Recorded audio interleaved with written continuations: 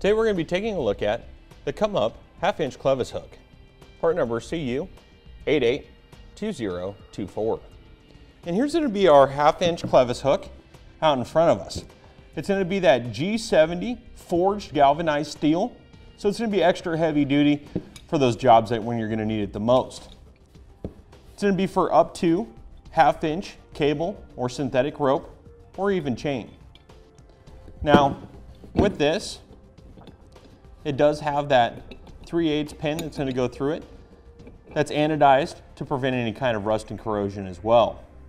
And here we're going to have our heavy duty spring loaded clip that's going to keep your chain or rope or strap in place. Now I'll go ahead and measure out the mouth.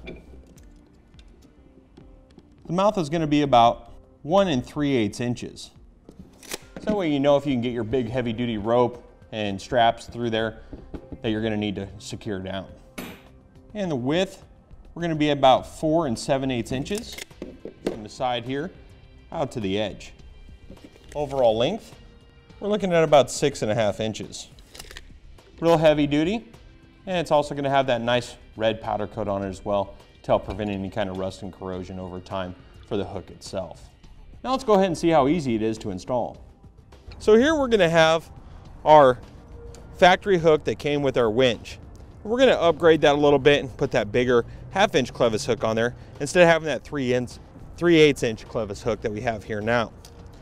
So what we're going to do, go ahead and bend the tabs back so we can pull it through, slide out the center pin, and pull it off. We'll go ahead and take that hand saver off too to put on our new one. Same thing on the new one. Go ahead and bend back the tabs on the clip, pull it out. We'll slide that through, place the clip back in, and we'll bend over the backside. Now with our new hook installed, I'm going to place that hand saver on there so we're ready to head down the road. And that will do it for our review of the ComeUp half-inch clevis hook, part number CU882024.